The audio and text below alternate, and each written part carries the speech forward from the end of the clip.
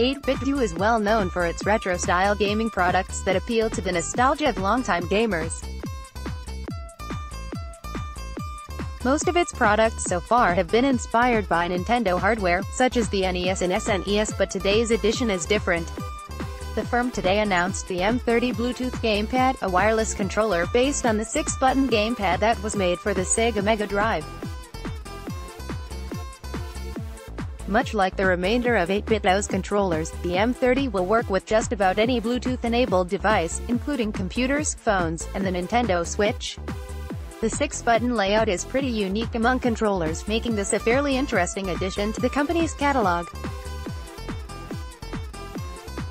The controller will go on sale on February 28th, but you can pre-order it right now on Amazon for just shy of $30.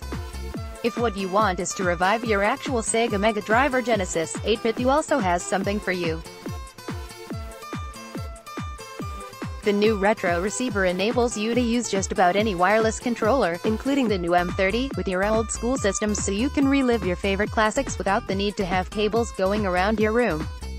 Like the M30, the retro receiver for SEGA Mega Drive and Genesis will launch on February 28th, but it's available for pre-order for $20 on Amazon.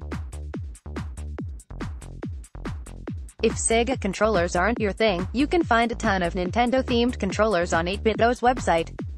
There are some modernized models that add analog sticks to the classic designs if you want to try playing 3D games with them.